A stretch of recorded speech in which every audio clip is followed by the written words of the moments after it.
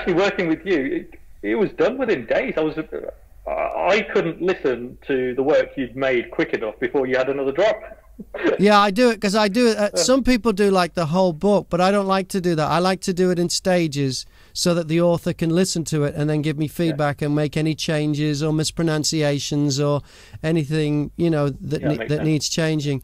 And I like to, when I'm doing it, I get into it. Because when I send you like a couple of chapters or whatever it turns out to be for you to check, I'm then working on another book for somebody else while you're doing that. And I don't want to get too far away from your one to come back to it. And I don't like it to be weeks because I want to stay fresh. Hi, I hope you're doing well in these crazy times. Are you earning a living differently these days? I know I am. I work from home now from inside my wardrobe here. Which is why it was great to produce 3 audiobooks about just that. A bloke who calls himself Hari Singh, that's actually his granddad's name, his pen name is Hari Singh, is an author. His name's Prem, so I call him Prem. And he's done 3 books that I've produced up now as audiobooks. One about remotely working, one about remote working for managers and managing people who work remotely. And if you are not managing someone, I bet you're having to interact on Zoom calls or whatever if you're working remotely. And the 3rd book covers everything. It's called Cabin Fever, How to Stay Sane. They're great audiobooks. And I had a chat with him. I spoke to him when the first one came out. I thought we'd have a nice follow-up and talk about how the trilogy, how all 3 of them are out, because it really is an important time to work out how to work remotely and spend so much time on your own without interaction in person. There's so many issues. And this is a guy that cares very much about it. And they are great books. I read them, and it was an honor to be chosen as the narrator and producer for these 3 audiobooks. And keep watching, because at the end of our chat we'll show you how you can get the audiobooks for free, and also, if you prefer an ebook, how you can get all 3 for £3. So this is my chat with Prem. His pen name is Hari Singh, and it's all about working remotely and avoiding cabin fever. The books are by Hari Singh. There are 3 of them, and they are Effective Remote Working Techniques for Coders, they are Effective Remote Working Techniques for Managers, and Cabin Fever, How to Stay Sane While Working Remotely. Now, you and I had a chat when the first book came out, but I'd like to take the 3 of them as a whole because they're so connected. They're all about the same thing. Why did you write these books? I wanted to take a different slant with each of them. The first 2 are pretty much self-explanatory tips and techniques which are aimed for coders and managers. Certain parts of those don't apply to the other, so it made sense to create a 3rd one. Create individual ones for those 2. But the 3rd one, Cabin Fever, is a more generic one, and it's less focused on the remote working side, but the mental health impacts that will affect everybody. Yeah. That can affect everybody, and a much wider gamut of people. So that was more a generic, almost like, rather than going down a how to be more productive route, it's more a how to look after yourself in a kind of a self-help angle on it, and figuring that you'd get the two of them together. So if you're a coder, you'd get the how to be productive as a coder plus how to look after your mental health, and that would make an excellent package together to make a complete set. I mentioned it to you in the last chat that the timing of this is actually spot on. First of all, for the world, with so many people, locked down, but personally for me too, because I had to quickly make the change from working in radio stations to working in my wardrobe. And the first book, although it was aimed at coders, I found so much of it in there relevant to my new life. And then the second book expanded on it a little, because it was, you know, it was how to deal with people remotely. And in what I'm doing now, which is working with authors like yourself to transfer their written books into audiobooks, I'm working with them remotely and communicating with them and getting feedback and adjusting and whatever. So although I wasn't managing them, they were more managing me. But it was about having a working relationship at distance. That's exactly it. And then thirdly, the cabin fever one was just the icing on the cake, and it's the perfect trilogy, because, you know, I'm here alone all day, and you do go a little crazy. I mean, I've noticed I talk to myself now. Which is something I never used to do, but they are great books, and they work together as the three. So if anybody who's thinking of getting one, I would say get all three, download all three, because even though the first one says for coders, and even though the second one says for managers, there is stuff that is super relevant if your life now involves being cabined up, for want of a better expression, and earning your living by not leaving the house.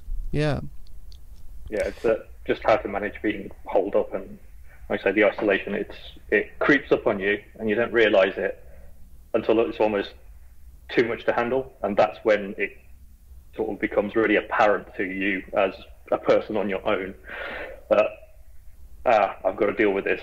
But then at that point, you're so deep into it, you almost don't know how to start, or what's the first thing that you should try and unravel to try and get yourself out of this rut, or the depths of the isolation that you can be feeling at the time.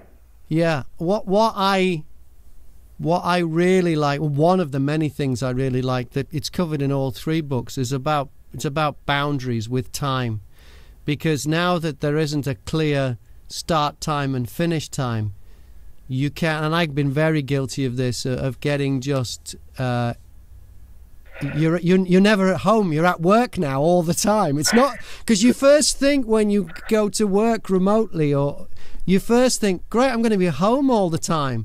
No, the bigger risk is you're going to be at work all the time and you're never going to be at home. That's it. Yeah, so did you, I mean, you are an expert at this, because how long have you been working remotely then? Remotely, well over a decade, well over 10 years. Yeah, so obviously there were different levels of remote working. I've had contracts where it's a day a week, so your standard is your Friday. You know, people are quite happy, or usually companies are quite happy with some members of staff working Fridays from home, as a, you know, letting you sort of roll into the weekend, kind of get that feeling. Others have been much more open to it and let me work 9 days out of 10 and only have to go down to London for 1 day every fortnight, when the entire team got together every 2 weeks. And there's been various ranges in between. It's an entirely adaptable situation for me. I'm constantly changing the people I work for. Sometimes I have multiple people at the same time I'm working for, so I have to bounce between two sites and two clients and two projects at the same time. And that makes those days at home even more difficult, because sometimes the clients don't realise which one I'm actually working for on what days, and and I have to bounce in that headspace while being at home and not having that clear delineation between the two projects. That's when it really sort of piles up really quickly in your head, and gives you that sense of, I can't deal with this anymore. So while you were trying, the regimented aspects, while you were trying to deal with the challenges of the working remotely, did you find yourself suffering from the cabin fever as well, which is what's in the third book? Yeah. And what symptoms of cabin fever did you exhibit? So you'll notice I'll cross my arms straight away. So just somewhere I don't want to be. First we'll do that. Okay. It was it was just that sort of Groundhog Day feeling, I think.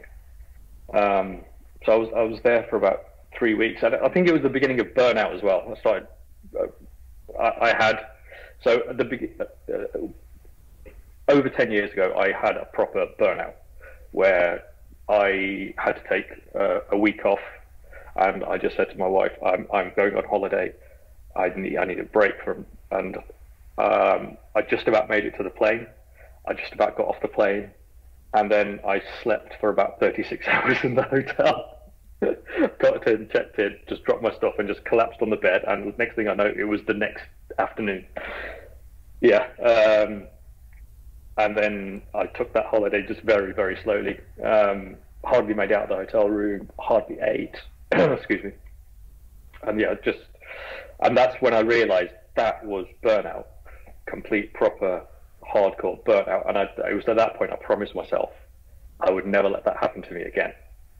And coming out the other side of it, I recognized what had happened in the 2 or 3 months prior that had led me to fall into that state in that week.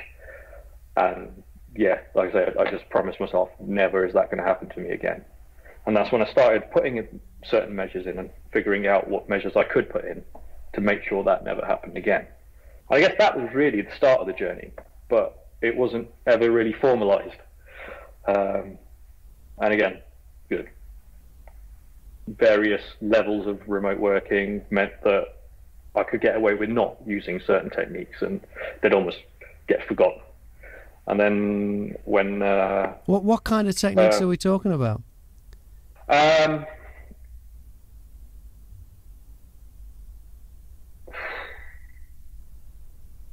So being regimented with your time. Being regimented with time. If I was only doing a day a week at home, then I could almost start slacking off at 2 in the afternoon. As long as I got a good, decent amount of work in the beginning of in the morning, then I could take that long lunch. But then as I started that relaxing, taking that long lunch, I realized that long lunch actually has benefits to it as well. I know, because one of the things that surprised me in the was it the first book or the second book, you recommended a 90-minute lunch. 90-minute lunch when you're at home, yeah. Right. And again, part of that is fueled by the time you save from not commuting. So all you're doing is taking some of that time that you save and using it more effectively to your own benefit rather than your work's benefit. And at the end of the day, if you're not benefiting yourself, then your work's going to be going to go down in standards as well. So looking after yourself has to be the primary concern every time. And just taking that extra half an hour, just to whether you cook yourself a decent lunch or go out and get yourself a decent lunch, just utilizing that time wisely, and that little bit of rejuvenation every day, just as that little bit of extra work every day adds up and you don't realize it. It's the same in reverse. If you look after yourself that little bit every day, that builds up and builds up and builds up without you realizing it. And then you just maintain that higher level of well-being, again, without putting too much effort in, to like conscious effort, and again, without actually realizing the benefit that you're having, because you just feel a normal level of good all the time, as opposed to a normal level of tired all the time. Yeah, so that helps with two things. It helps with productivity and it helps with staving off cabin fever.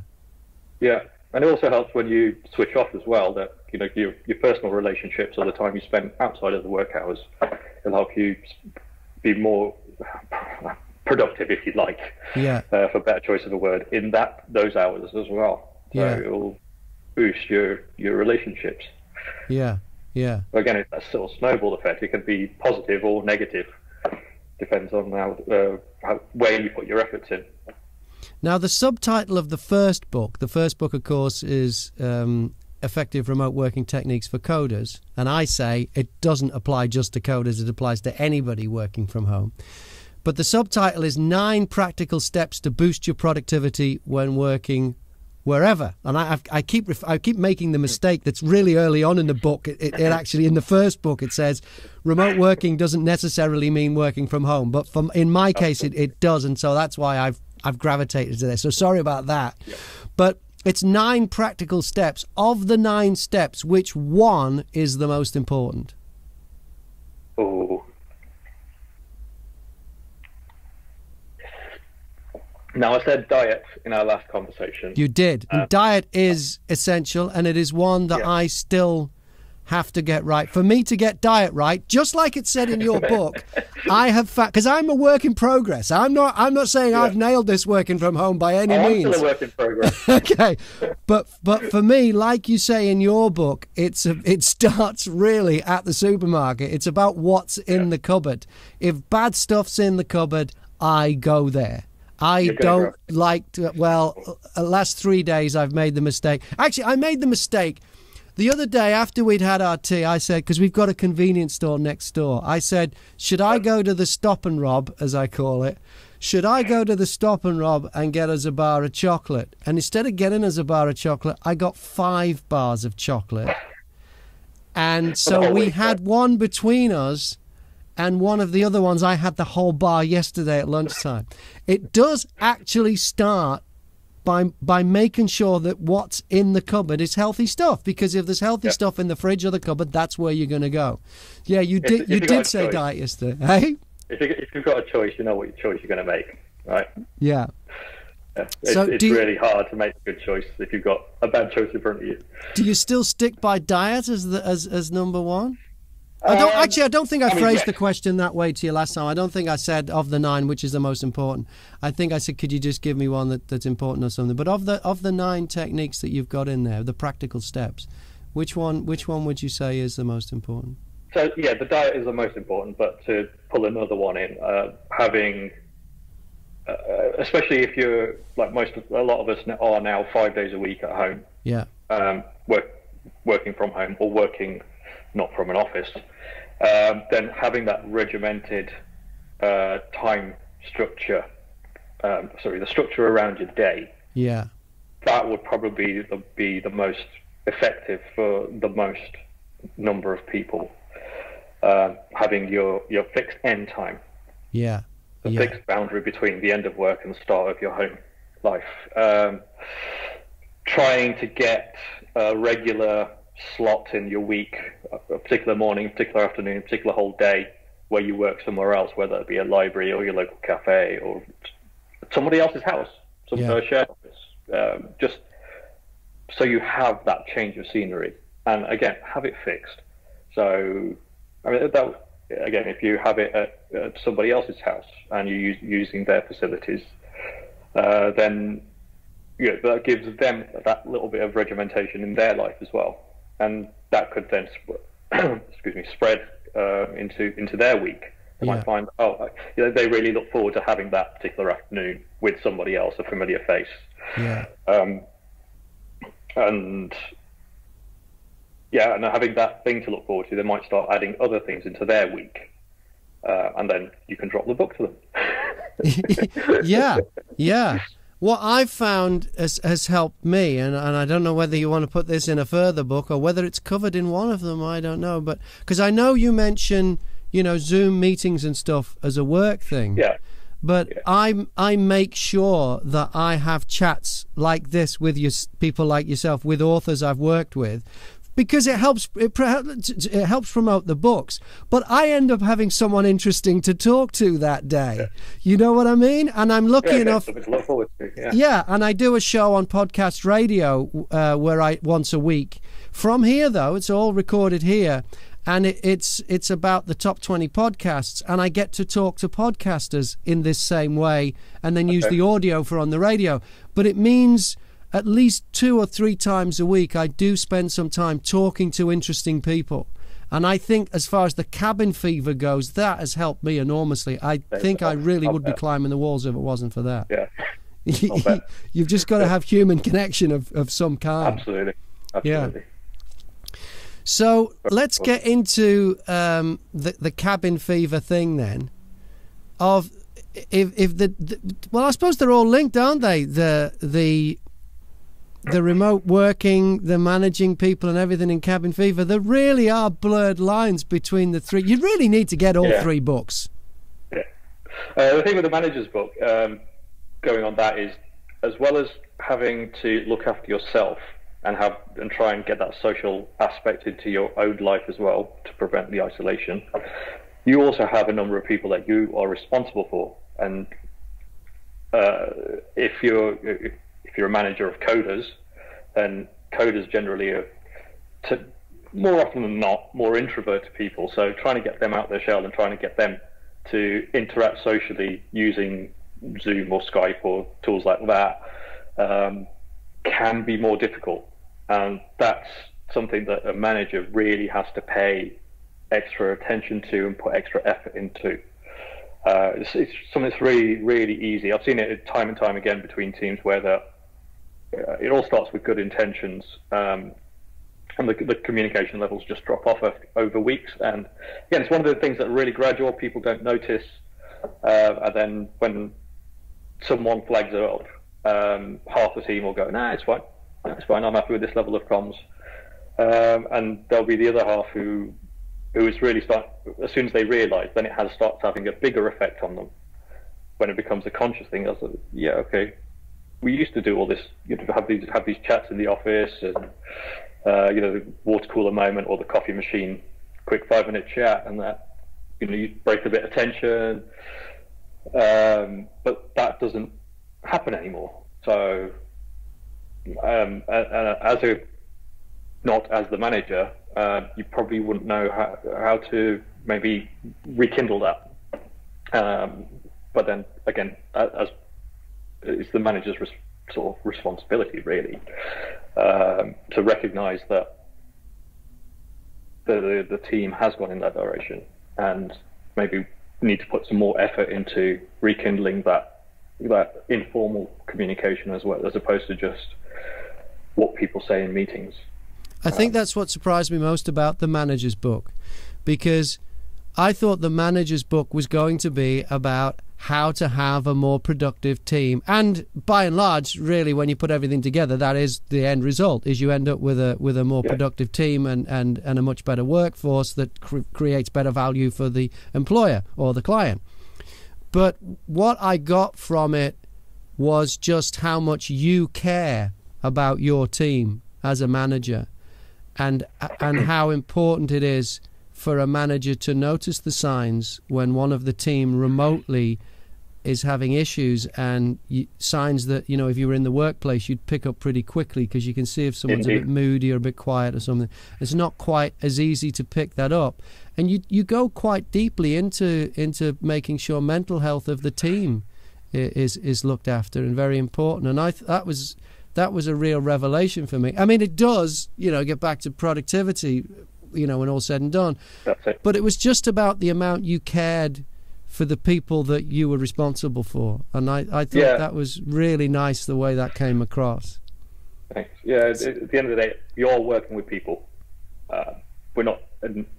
You don't have a team of machines that are just churning code out or churning documents out or presentations or whatever the line of business that you may be in is. They're people, and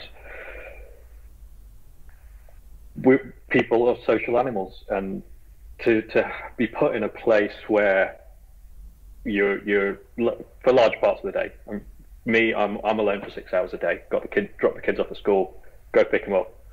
I've got the day to myself. A couple of hours at the end of the day where I have to put up with their rabble. That's where these headphones come in great. Just pushes them about 4 meters away, 4 meters further away than they actually are. So that really helps a lot. But yeah, they're people, and you have to look after the needs of the person, as well as the equipment and the surroundings and all those things that enable them to work. But if they're not in a place mentally where they can work, then all the equipment's irrelevant. You can spend all you want on motorized desks and fancy keyboards and big monitors, but it's not going to help them churn any work out if they're literally their head's not in it. So yeah, the looking after the mental space, and in Western cultures, mental health is largely a taboo issue as well. So, and there's been a lot of effort, social media and the like, to bring mental health issues to the fore. But still, it's something, especially in larger businesses, that's generally swept under the carpet, and I think it's to the detriment of those companies who don't actually take it as a serious issue, and a serious part of the well-being of their staff. It'll just lead to lack of productivity, and ultimately, the business will fail, because you're only as good as the people you've got representing. People are the primary resource of any business. It's the people, not the software or the hardware that you have. It's the people. Mm-hmm. Yeah. And did you set out to write 3 books, or did this just get out of control? I think the plan was 2. So okay. As a coder, the coder was natural, and having gone through the burnout, and that a few months ago, the isolation phase really kicked in, and I thought, okay, right, I've come out of it twice now, come out the other side of it twice, 2 different sort of angles of the same issue. So yeah, that became a natural one to almost make it as documentation of my own learnings. Yeah. And then I've had some, earlier on in my career, I've led some teams for large projects, so I thought, let's do it from that angle as well, and create the manager's book. So is it fair to say that the first 2 were maybe books that you thought were kind of business books, and then you thought, hey, wait a minute, the way the world is, everybody can get something out of this now? That's it. Yeah, like I say, like I said in the last chat, it was when everyone got locked down in March 2020, and got sent home, basically. There were a good number of members of my team that I'm working with right now who weren't set up hardware, software-wise, and weren't set up mentally to have large swathes of time, large stretches of time at home. People were working on the sofa, for instance, to start with. A week later, they're complaining of bad backs. Who'd have thought it, right? Get yourself a decent chair. Just go work at the dining table, if you know, that kind of thing. Get the company to get you a proper chair and a desk. A small one. Doesn't have to be anything massive or major. And all these things sort of came out as people were having these informal chats. We're still in the sort of office banter kind of mode. So we were still having informal chats in little groups or bigger groups, or in more public online chats. We were having the occasional video call. And these little things just came out, and all these tips started coming out, and that's where the idea to compile all this information and publish it came out, and that's what led me on this journey. So it's 3 books. Why did you decide to go down the audiobook route?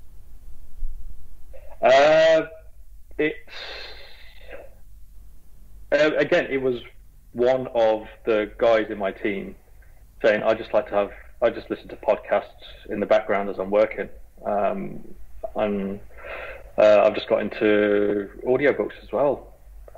It wasn't anything I particularly thought about doing, but I thought, why not? Give it a shot, see what happens. The audiobooks are doing just as well as the ebooks and the print books. They are good. Yeah. Great, because they were a joy to read, because they was written so simply. There aren't a lot of long words in there. There aren't a lot of long sentences. And that means it's easier to listen to too, because it comes at you. And but for me to read it, and I learned a lot, and it was amazing because I was going through the same journey as all the techniques, and I was making the mistakes that were in the book and telling people not to make those mistakes. But it really did help me. They're basically the 3 books I should have been reading or listening to, and it turned out that I was. So it was really good. And had you done anything like audiobook production before? Never. And how did you find the process? Because, it's still reasonably new to me. I started in May, and we did the books in, what was it, June, July-ish? Yeah, it was, about July. Maybe August for the last. Yeah, I've done 28 books now since May. Wow. So I'm kind of in the swing of things now. Yeah. But yours was probably one of the first, or the first one was probably one of the first 10. And how did you find the process? Because there might be some people watching this who have written a book and are thinking, I'd like to make it into an audiobook, but is it a drama, and finding a narrator, and is it a nightmare, and how long does it take, and all that? Do you want to quickly talk about that for anyone? Having gone through the book writing process and how much effort and that's where the real work is, by the way. Yeah, not reading it out loud. The manuscript, yeah. But actually, working with you, it was done within days. I couldn't listen to the work you'd made quick enough before you had another drop. Yeah, I do it because I do it. Some people do like the whole book, but I don't like to do that. I like to do it in stages so that the author can listen to it and then give me feedback and make any changes or mispronunciations or anything that needs changing. And I like to, when I'm doing it, I get into it. Because when I send you like a couple of chapters or whatever it turns out to be for you to check, I'm then working on another book for somebody else while you're doing that. And I don't want to get too far away from your one to come back to it. And I don't like it to be weeks because I want to stay fresh. And, so that's like me with bouncing between multiple projects, just doing exactly the same thing. Yeah, it just makes sense to me. And I actually get more done if I do it in chunks, because if I tend to do longer things, I can get a bit bogged down, and it just keeps things fresh for me. But if you get too far away from them, and it takes once I get onto it, I like to get a book done. But I do it, in stages. Oh, I'm glad that was a process that you like, because I'm always looking for feedback on better ways to do it. Is there any way, any feedback you've got for me on a better way to do things, or something you thought, I wonder why they don't do this when they're doing it? As we were going through, I had a couple of notes for you in terms of just the tone in recording, and you made those changes straight away. You liked me to be further off the mic than all the other authors I work with. A lot of the other authors like me a lot closer, because I do a lot of fiction and sci-fi and romance and stuff, and so I think they like that. But rounded, booming. Yeah. You get a thing when you get close to a mic. It's called proximity effect, and it gets a bit more intimate. But your books weren't like that. Yours were it was self-help, really, and so you wanted somebody to be a bit further. So we had discussions about that, and we'd go back and I'd re-record it, and you'd go, yeah, that's it now, that's okay, that's fine. Yeah, so that's kind of like the decision between so when producing a print book, you have the choice between cream paper and white paper to base it on. The cream paper is more for your fiction books or your softly reading, even though I've chosen cream paper for mine, and the white is generally for more factual, because it's supposed to be more authoritative. Gotcha.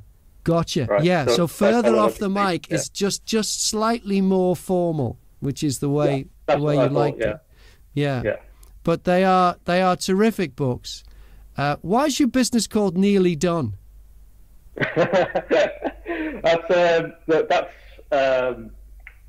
That's an old moniker that sort of lasted the test of time. It always gets a laugh for one, and it's what I like to say is it's what I never want to say to my clients. I see. My work is nearly done. Right. Where's this task? It's nearly done. I never want to say that to someone. Yes, exactly. Yeah, good tip. So what's next? You got anything else planned? I'm taking a break for a short while. Get through Christmas, just relax over there, and then we'll see what the new year brings, I think. Yeah, well, they're really good, and they couldn't be more timely. The 3 books, get all 3 if you get chance to get all 3, because there's different things in each one. The first one is called Effective Remote Working Techniques for Coders. It's not just for coders, but it's the reason why it's coders is because I'll call you Prem now, although you're Hari Singh in the... Oh, hello, you've cut out. I don't know what's just happened there. I don't know if you can still... you're back, but you're side... No, there we go. Sorry, it's a phone call. No worries, mate.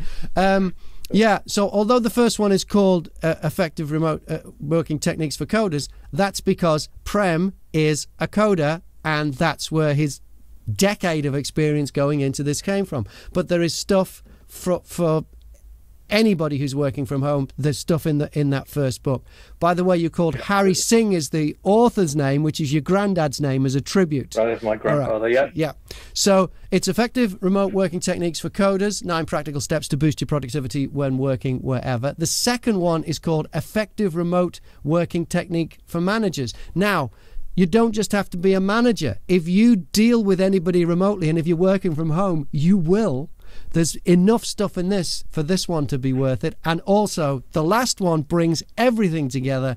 And in the environment we're in now, with self-isolation and lockdown and everything, it's called Cabin Fever, How to Stay Sane While Working Remotely. They're the ones you need. Now, if you go into the notes below this on YouTube, in the little notes there is a link to the page on my website, which is my audiobook page, and you will find all 3 books there.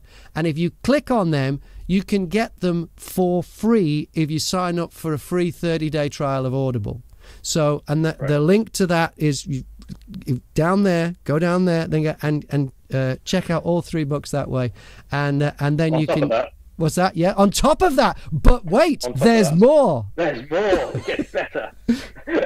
So the ebooks are on a special discount for 99p. They are. November.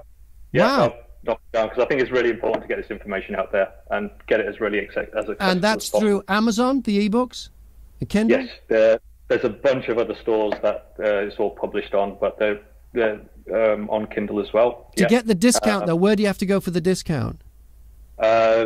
Is that on all? Is it right across? Oh, yeah, I've made it everywhere. Yeah. Great. Okay. Yeah. So if you find them on all 3 ebooks for £3, and you can get the audiobook, to have in the car or wherever you want, wherever that goes, you can do that as well. And get those in the link down below. It'll take you to a link to the page on my website, which is about audiobooks, and you'll see all 3 books in there. Hari Singh. There's also another store. What's this? You can buy if you are a fan of cryptocurrency. You can go to nearlydone.press, and you can buy the books there as well. At nearlydone.press, and you take Bitcoin or whatever that is. Yeah, that's exactly. Yeah, you can pay with Bitcoin. And PRESS, nearlydone.press. Brilliant. Correct. We've got you sorted out. Working from home, working remotely, whatever it is you need to do, staying sane, stopping getting cabin fever. 3 excellent books. Cheers, mate. Brilliant. Nice one. Thanks again, Graham.